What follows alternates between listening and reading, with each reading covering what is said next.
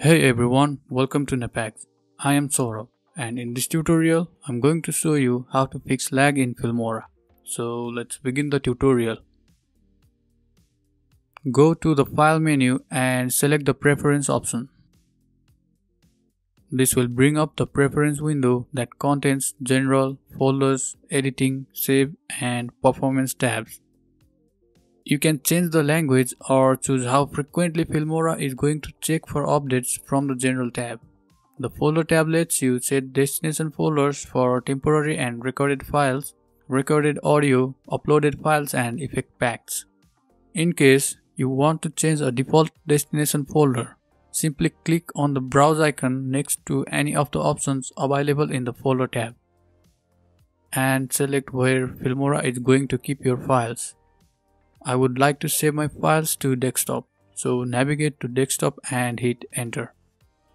The editing tab lets you set default duration of photos, transitions, effect, and freeze frames.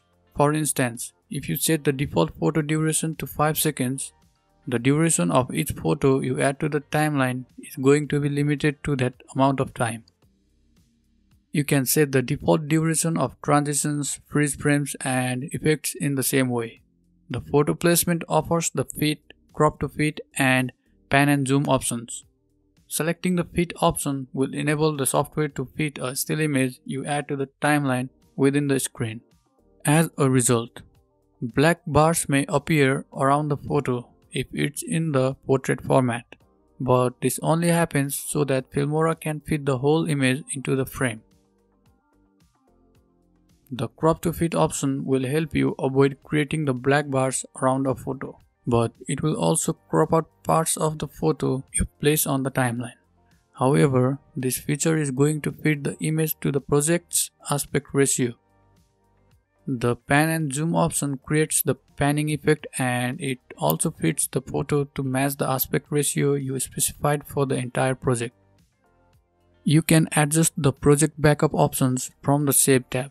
That lets you choose how frequently Filmora is going to back up your projects or where the backup files are going to be saved. The Save tab allows you to change project's default location. Enabling the autosave option won't take too much of the storage space on your hard drive, and it can save you hours of work if anything goes wrong during the editing process. Processing large video files can cause the footage playback to lag. If your videos are not playing smoothly, you can enable hardware acceleration for playback, video rendering, and video decoding options from the Performance tab. Click on the background render checkbox to ensure that all files you add to the timeline are rendered. By doing so, you will ensure their smooth playback and reduce the lagging. Creating proxies is yet another way of keeping the lag to the minimum while working with high resolution files. Filmora lets you create proxies automatically when media files are larger than the resolution you specified as a threshold. A proxy file is of lower quality than the original clip, but using proxies won't affect the quality of the video you export from Filmora. So you must create a proxy if you have a lag on Filmora while playback.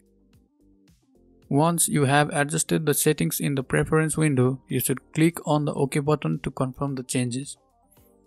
The preview quality and display settings icon that looks like a computer monitor is located directly below the preview window.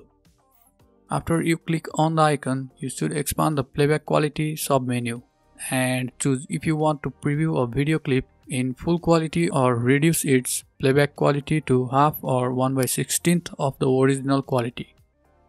Now let's move towards Windows settings.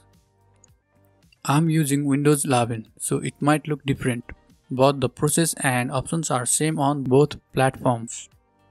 So let's make some changes. First of all, click on Start button and open Settings.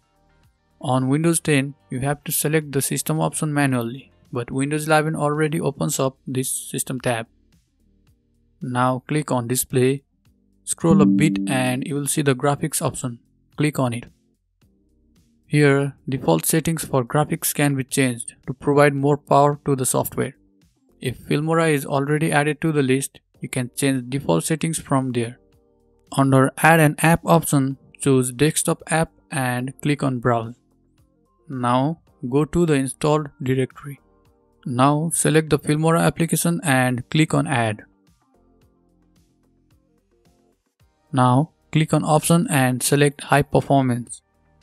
Finally, click on Save. After all this, give your device a simple restart, but be sure to disable unnecessary apps at startup. So I hope this tutorial has been helpful for you.